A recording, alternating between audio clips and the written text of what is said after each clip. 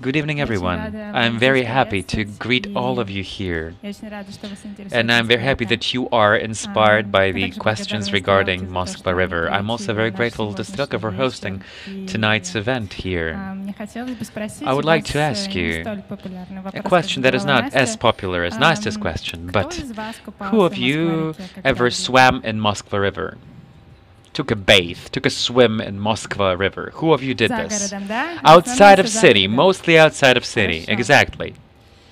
This is an important question. At the end of the lecture, we shall return to that question. A few words of background. I began working on Moskva River in 2014 as an architect of the Meganom Architecture Bureau. That's when we won the competition to do urban improvement of embankments of river. And ever since then, for 5 years, I'm working on the river. River is my main domain of work. The concept that won the project had one significant idea. That was the idea of the port of the future, this new type of public space. This public space, like San Marco in Venice, but in Moscow for some reason, and maybe not actually in Moscow, but it might be spread around the entire peripheral regions of the city. And it could be happening even in the neighborhood of Kapotnya at the outskirts of the city. This idea is important for city. Moskva River is important because it's about decentralization of this huge Moscow city. It's about the new non-linear center. So these ports of the river might be attraction points, gravity points around the entire river, down the entire river, so that people would be enjoying the river regardless of where they live, in the center or at the outskirts of the city.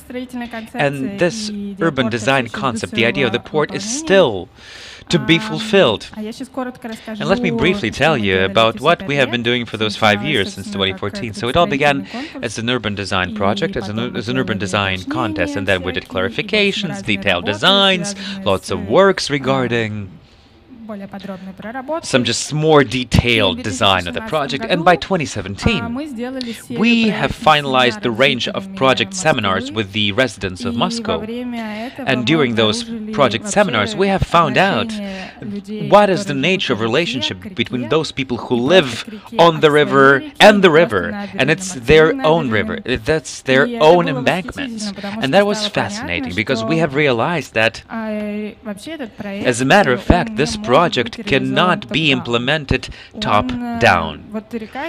River is a public good, a piece of public good, and this public good, it demands the inclusion of people who care, who live alongside the river. So we clearly realized that we need actively involved residents into the project and into the implementation of the project. And ever since then we began working on on building those communities of friends of Moscow River. In 2019, last September that was, the Triennale of Milan invited us, so that we, as the friends of the Moscow River, arrange exhibition. The main theme of the Triennale in Milan was broken nature, where we discussed different issues of how to survive in the future, in this period of Anthropocene. And our exposition that we presented there, the exhibits that we presented there, in many ways were kind of a breaking point for us, because when we were preparing the exhibits, we realized that we're actually changing our look at the river, the optics through which we're looking at the river. No longer was the river an object for transformation, an object to be transformed. Now, river is a fully righteous subject in this interaction. By the way, this is the way our exhibition looked, and we got one of the prizes as one of the best pavilions at the Triennale in Milan. 3rd out of 3. The 3rd prize, I mean, not out of 3 pavilions, of course. But it's significant to note that the remaining 2 were also about water. And during the exhibition, we realized that Moskva River is something that cannot be seen as an object to be transformed. No, it's a subject that is alive, that has to be an equal participant in this process of interaction in the city. Let me briefly talk about how river used to be treated historically as an ocean. In the ancient times, rivers were worshipped. They were part of mythology. They were deities. And a good example is a myth about Achilles in the Trojan War, when he was killing lots and lots of enemies. He filled the river Scamander with so many bodies that the god of the river, the river of god, Xanthius, was filled with rage, saying to Achilles that Achilles should not be doing this kind of thing.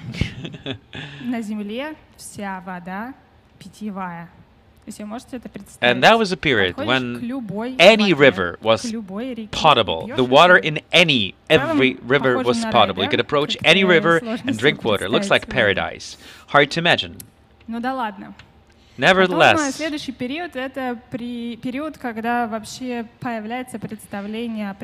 period, when humanity gets certain notion about nature that is separated from human, and there is subject, and there is object, and river is some kind of unknown phenomenon, that is now observed. And just humanity begins observing nature. That is a sort of pre-science. Observing the nature. People create different kinds of schemes, including the calendar. This is calendar of Russians based on natural phenomenon in the year. There are 14 seasons here, 14 seasons, and the beginning and end of every season is marked by a certain significant natural phenomenon. People start observing the river, and people realize that there are some mechanical properties of the river that can be used, like this, for example. But that's the period when river still is the entity that is living and breathing. River still is an active participant of urban changes, or just life in the city. There are floods. There are low water seasons, spring tides, and these kind of shows. And these kind of pop-up beaches were appearing alongside of the river. In many ways, thanks to the fact that river is a living entity that was constantly changing. In the beginning of the last century, maybe even earlier, nature stops being a phenomenon. It becomes a resource. Everybody starts grabbing as much resources as they can and sell them. There's this American historian, Jason Moore, who calls this period cheap nature.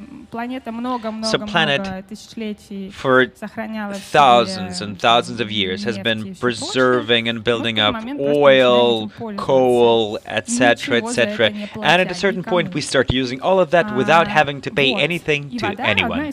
And water is one of those resources. Water resources. Water as a resource. In our case, that's the period of cheap nature, begins with Joseph Stalin. Stalin actively transformed nature of Russia. He began doing that. And the Moskva River also participated in that change. They built the channel that linked Moskva and the Volga rivers. the channel named after Moscow.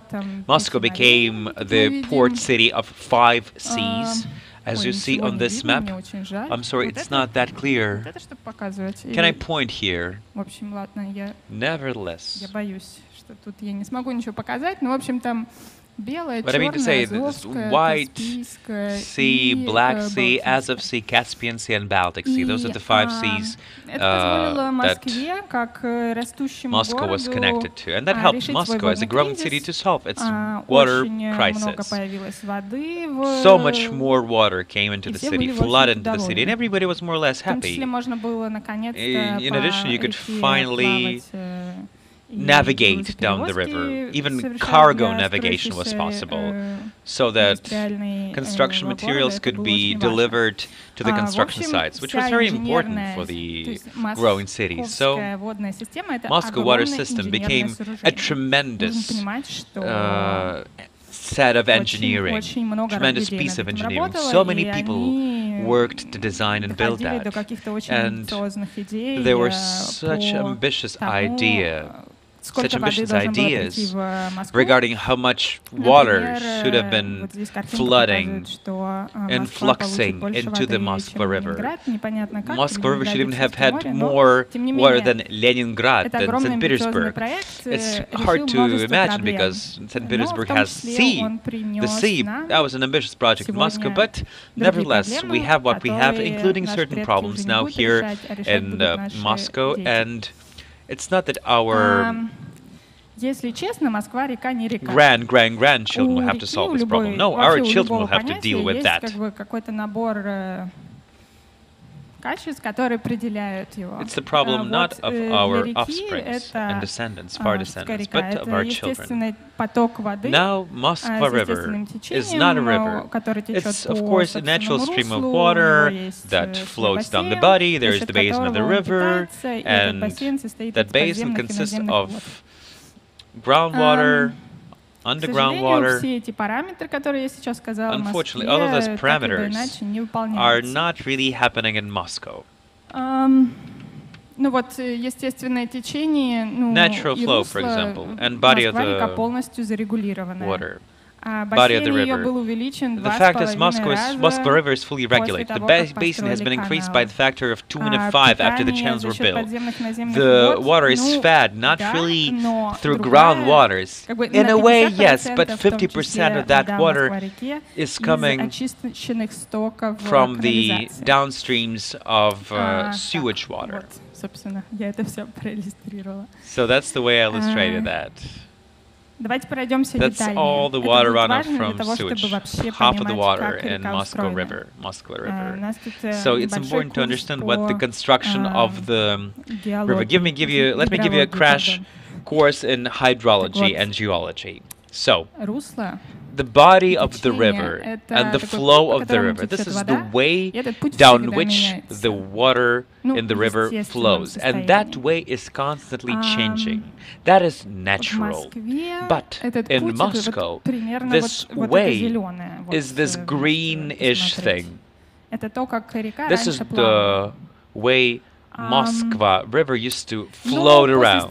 But after all of the dams and embankments were built, and stone embankments, and all kinds of gates, floodgates. Of course, now the flowing of the river is very much regulated, so the flow doesn't change at all at many stages of the flow. Compare, that would be natural and green. It's like you have the highway of 4 lanes and now you have 1 lane. So now Moskva River is a cascade of dams. It's kind of a set of baths, set of reservoirs.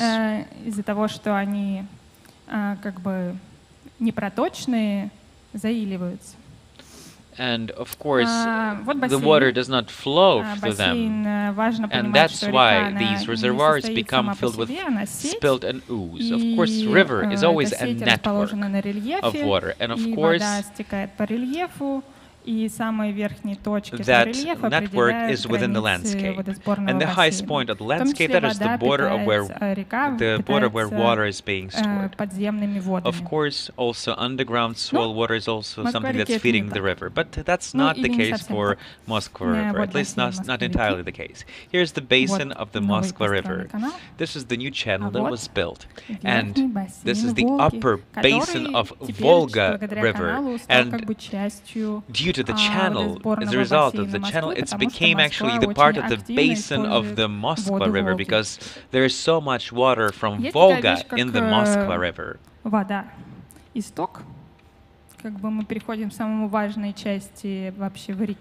Of course, there's also the head of the river. And there are so many different chemicals in the water. We imagine rivers some kind of abstract body of water, and water is something abstract, some abstract substance. But there are so many chemical processes happening, and chemical reactions happening within the water. Some chemicals, some entities that were not entirely toxic become, for some reason, more toxic, and then in a while less toxic. That is a process that goes back and forth. That is the chemistry that is influenced by many factors, including oxygen, temperature, etc. We shall come back to all of this. I'm telling you this so that you would understand that water is not just H2O. There is much more matter within water than you might see. And here's what the water in Moskva River consists of. So, in the head, выпустили в нее все стоки, очищенные из курьяновских и люберецких очистных сооружений. So after all of the water comes into the river, half, 50% of the water in the Moskva River comes from all kinds of dams and reservoirs. So now question, why Moskva River is not naturally a river anymore? Для этого я коротко расскажу, как работает вообще. Let me briefly tell you about how works the ecosystem of the river, if I may. I'm an architect, not a hydrologist. So these are a few processes in the river. So there are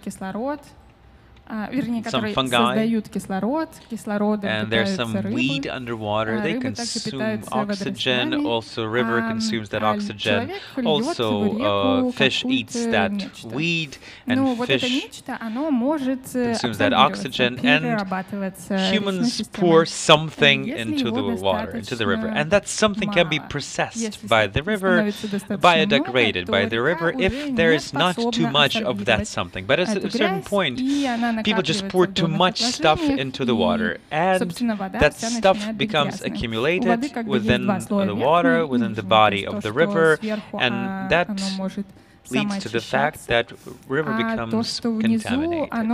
Of course, the river can clean itself at the top and at the bottom. So fish actually might consume all the kind of negative matter at the bottom of the river, but at a certain point fish cannot consume that much of poisonous matter. So that leads to pollution, and that leads to some kind of immune deficit of the natural ecosystem of the river. The river, yes, can clean itself to a certain extent. River has a certain kind of immune system.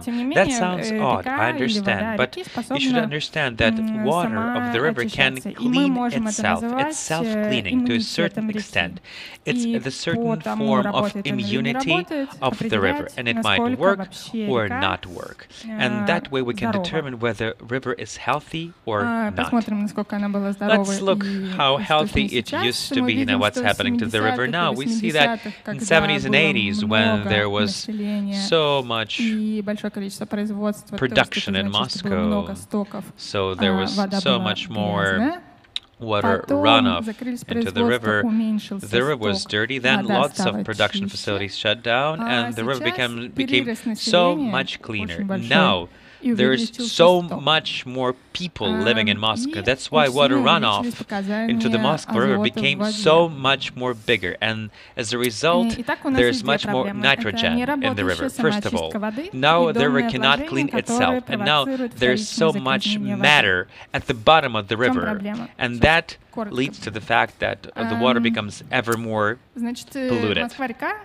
Как любой водный объект на территории Российской Федерации, у нее есть свой статус, и этот статус определяет, насколько чистить воду, которая попадает в Москву. And that status also defines the degree at which water is clean in Moscow River. Strangely, Moscow River is split into two parts. Within the city of Moscow, it's one part, but outside of city of Moscow, that's the different part. So, the border of the city defines the different part of Moscow River. It's hard to describe how that happened, but nevertheless, and within the city, it is allowed to pour not entirely clean water. Outside of the city, water becomes something very, very important all of a sudden. They breed fish in there legally all of a sudden, and people can swim in the river all of a sudden. But within the city, it is not allowed to swim. So outside of the city, it is allowed to swim. Но вот уже как бы это не город. Кстати, вода там By the way, the quality of water outside of the city is not any better than within the city, at least at the bottom down there, in the right part of the image. The second part is about all that matter at the bottom of the river. There were so many chemicals, so much different kind of matter that was poured into the river. So now water pollutes itself. Water becomes muddy when it runs down the bottom of the river.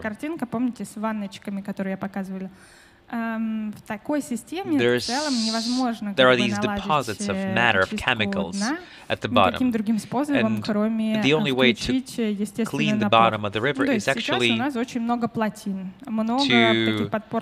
make the flow of the river stronger. Now we have so many dams on the river, and now that's why there's so much more ooze. So much more ooze in the river. And that's why the flow of the river is slow. That's the river that we have. That's been engineered. People figured out this system of washing through. That was happening every 5 and 7 years. But for some reason, for the latest 20 years, that has not been happening. The river has not been washed through. Let me explain why that happened. There are so many different kinds of buildings alongside of the river, and they're so close down the river that if you want to kind of do this washing through the river, all of these buildings, all of these mansions will be flooded, and of course nobody wants that. In addition to the things that I said about the water and Moskva River, there's also this idea that all of the water is everybody's water. We know that human being consists of 70%, by 70% human being consists of water. But we know that about 60% of that water, 60% of the cells in our body are regenerated every 16 days. As a result, within 16 days, most of the cells in our body will be built out of the water in Moskva River, meaning the water that we drink. For example, you drink water from Moskva River. Of course, you filtered it, etc., but nevertheless, your body becomes a body that consists of the water of the Moskva River. That is curious because you can actually extrapolate this idea and imagine Moskva River distributing down the pipes and tubes, entering every apartment, every person, literally. This is the scheme. Similarly, Moskva River gets out of us, goes into some black box, which is called water cleaning facility, and you cannot swim there, and then it all goes back into the Moskva River. What happens next? Let's take a look at this. Moskva River flows, it actually flows into Alumna. Oh, there is a mistake. So it runs into Alumna. And the first irrigation intake happens at the city of Ryazan. So in the city of Ryazan, they kind of drink our water. Let me explain you what's this black box of water cleaning facility. That's kind of an abstraction. If we take a look at what they clean, those facilities, they clean out nitrogen, nitrates, nitrites. So it is assumed that water will clean itself somehow. By the way, cleaning facilities that are in the city of Kuryanovsk now, they don't clean out nitrogen and phosphorus. The black box of this cleaning facility.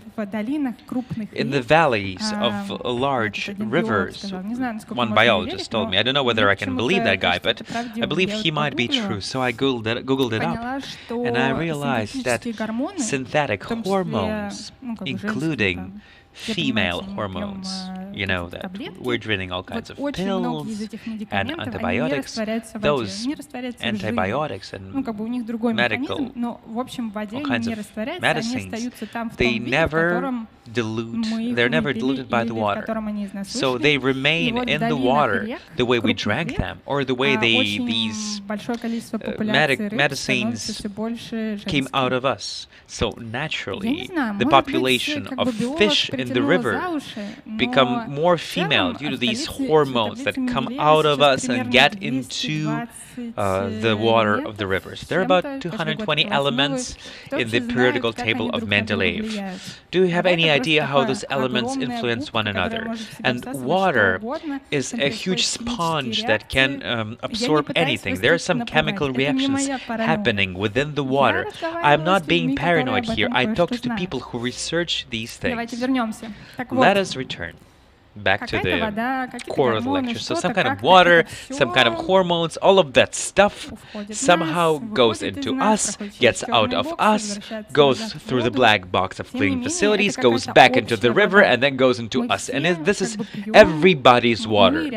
We're drinking this water. We are being washed by this water. And it is cleaned through that black box. And in many ways, this is the story about everybody's water. But this is, in a way, a political issue. There's this big river, the Rhine, in Germany. You probably know it. It connects many states in Europe, actually. It's a huge river flowing through entire Europe. The head of the river is in Swiss Alps, then through Germany, then through Benelux. So more than about 8 European countries actually host the basin of this river. And it's quite curious what happened to Rhine. It was more or less polluted. Of course, industrial era made an impact on the river. And these European countries began caring about the pollution of the river in the 50s. There was a commission in charge of cleaning the river. It was an international commission.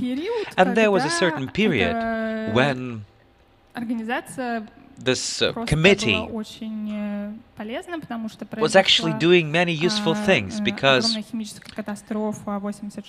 1986 there was a huge chemical catastrophe that happened with the river, and that organization invented the program entitled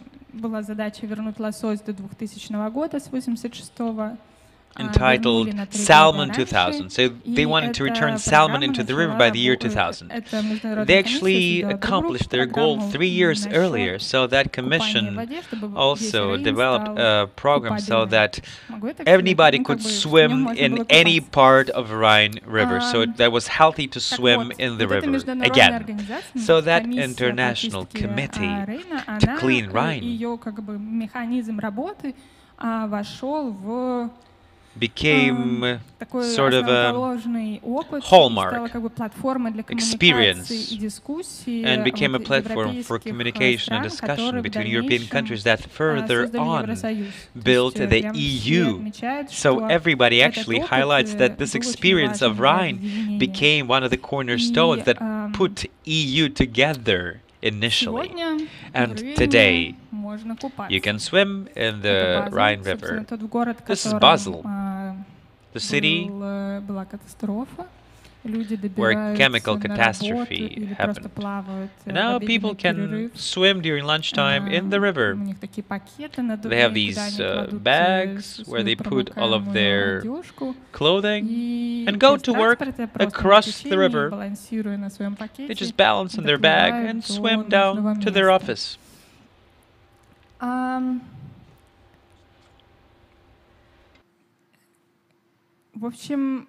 Well, this story about Rhine teaches us a few interesting ideas. Turns out that we're not physically connected by the water. We all drink some kind of water. We're all connected to the water, and there's a source of that water, and then this water flows somewhere, and somebody's going to be drinking this water after you, and you're drinking water after somebody. And there's nothing wrong with that. It's everybody's water. There's this beautiful metaphor of this writer. I forgot his name. I'm sorry.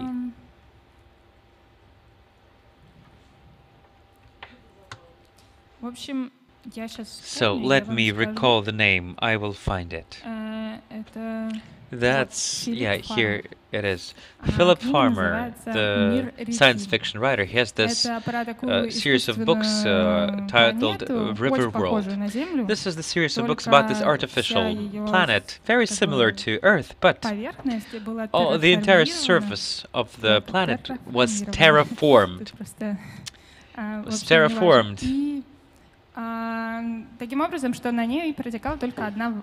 So that there's one river, only one river flowing through the entire surface of the planet. One river with one single source and one single mouth. So this is the situation where you always have to deal with your neighbor up or down the river. And you always drink water and consume water after somebody else. So this is everybody's water. It cannot be your individual sewage. It's everybody's sewage. It's everybody's water. And this river world story is very inspiring. In a way, we think about Moskva River. We have to. We should come together around Moskva River. And we believe that this cleaning of the Moskva River actually can put us all together. And maybe one day we shall be swimming in the Moskva River again. Actually, swimming in the river is a cool marker, cool test. If you can swim in the river, that means that it's clean. There's no need to set different kinds of norms. This is just the Magna Carta in a way. If you can swim in the river, the river's clean. So if we want to swim in the river, we must make it clean. During this Triennale in Milan, that exhibition about Moskva River in Milan, we had one particular exhibit with Gena, the crocodile.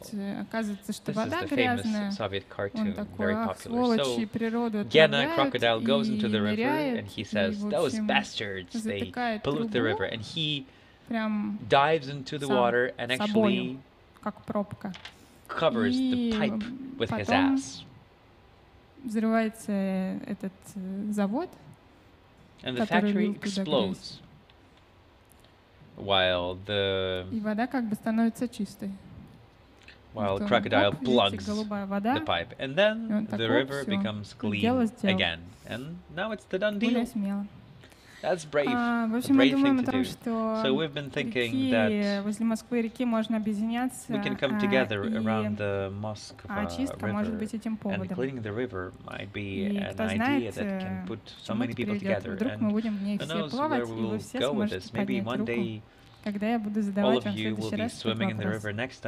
Приходите к нам на сайт или на нашу страничку и немного пропаганды, подключайтесь к нашему движению «Друзья Москва-реки».